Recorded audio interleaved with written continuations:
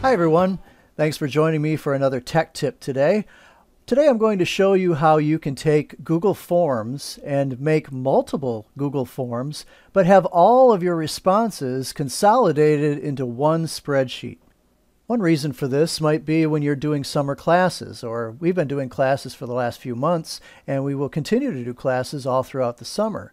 So we'd like to have one single spreadsheet from which to gather all of that data of all the teachers who have taken our classes, class by class, with all of the tabs showing at the bottom of one single spreadsheet.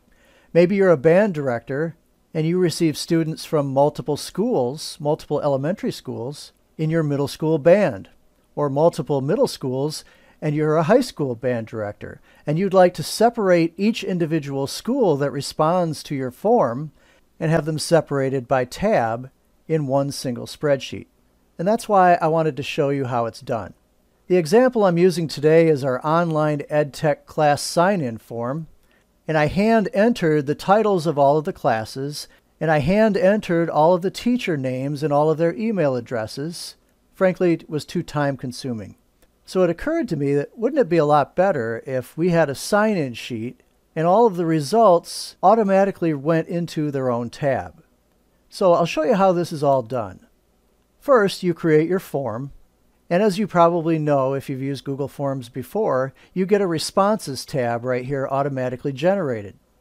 When you click on that tab, you'll see that there's a green button right here, and when you click on the green button, you'll get the responses automatically in Google Sheets. That happens automatically with a new sheet being generated for every single form.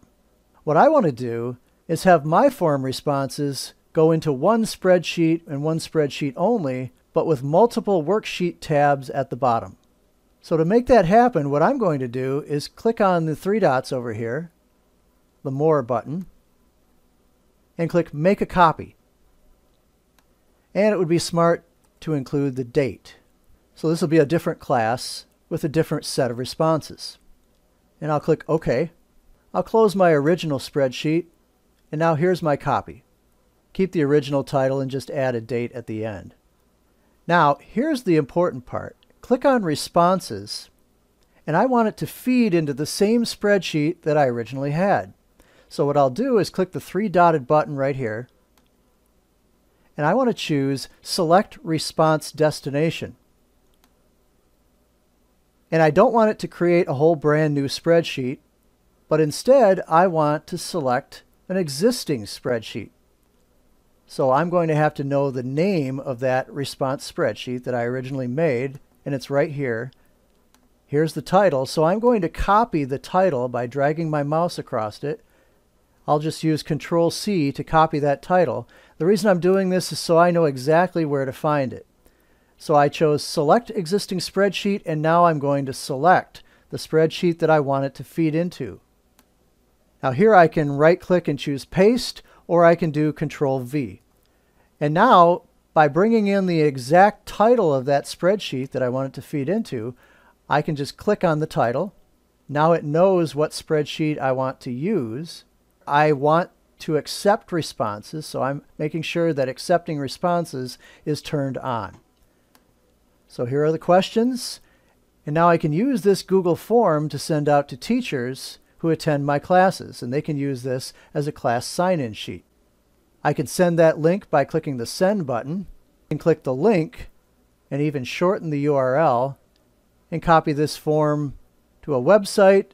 I can also paste this link into my agenda, and post the agenda in Google Classroom, Twitter, or Facebook. All I have to do is just click the Copy button, and then they'll have this link, and they can click on it, and then fill out the form. One of the nice features of Google Forms is this eyeball right here, which is called the Preview button. When you click on this button, not only can you see what the form will look like to the people who fill it out, but you can also use it to test your form.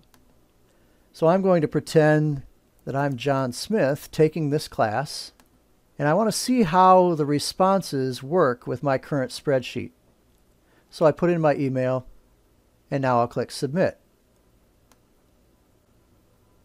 Now if I jump over to the spreadsheet, Notice how it added this Form Responses button, or tab, at the bottom as a separate worksheet. When I click on it, you'll see that John Smith filled out the form. Here's his email address, and here's the grade level that he teaches. It also includes a timestamp column so that I know exactly what time he filled it out. Sometimes that comes in handy because if they filled it out at a time when the class didn't actually meet, then you'll know that John is cheating and he didn't actually attend the class. Now, if I don't necessarily want to see that, I can just drag column B here so that it's basically hidden. Another option is that you can right-click and hide the column. So here's my first response. I don't want it to be called Form Responses 4, but instead I want to change the name of it. So I can do that by clicking Rename, right-click, Rename, or I can click the drop-down menu right here and choose Rename. And this class was called Assistive Tools. So I'll type in the new name, hit Enter, and now I have a new tab from which my Google form will automatically generate responses into my pre-existing spreadsheet. I can drag these labels into any order that I want by just clicking, holding, and dragging. And if I wanted to delete John Smith from the class, I can right-click and I can delete that row. Now all of my data that will be received from the Google form will be updated and correct. I do have one response from John Smith here under the responses, and I can delete that as well by going into the individual responses. And you'll see John Smith right here. All I have to do is click Delete Response, yes, and now he's deleted. And since I'm still accepting responses from this form, all of the new responses from this form will be correct and updated. And they will all feed into this tab or this worksheet for the Assistive Tools class. So I have this all set up. When anyone attending this class clicks on this form, the results will go into this tab. For my next class, I will just click the three-dotted button, click on Make a Copy. I'll change the date. My next class will be on the 28th. It'll have the same title.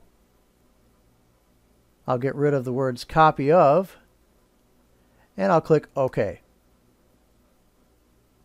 Again, there's a link.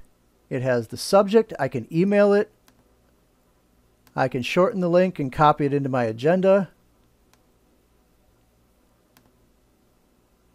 I'll go to the Responses tab, click on the three dots, choose Select Response Destination, select the existing spreadsheet, click Select, and again I want it to be the exact same spreadsheet as before, so I'll steal the title, copy it, and paste it into my blank here.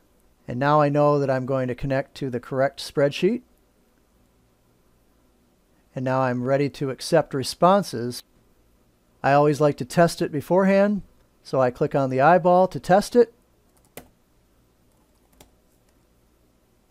This time I'll check two boxes so that I know it's different from the one I just did.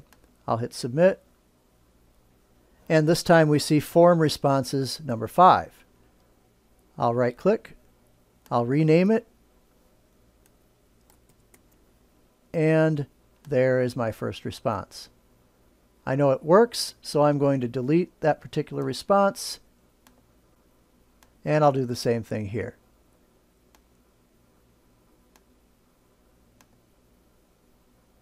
So now the form results for my next two classes are automatically feeding into the correct tab at the bottom of the very same spreadsheet.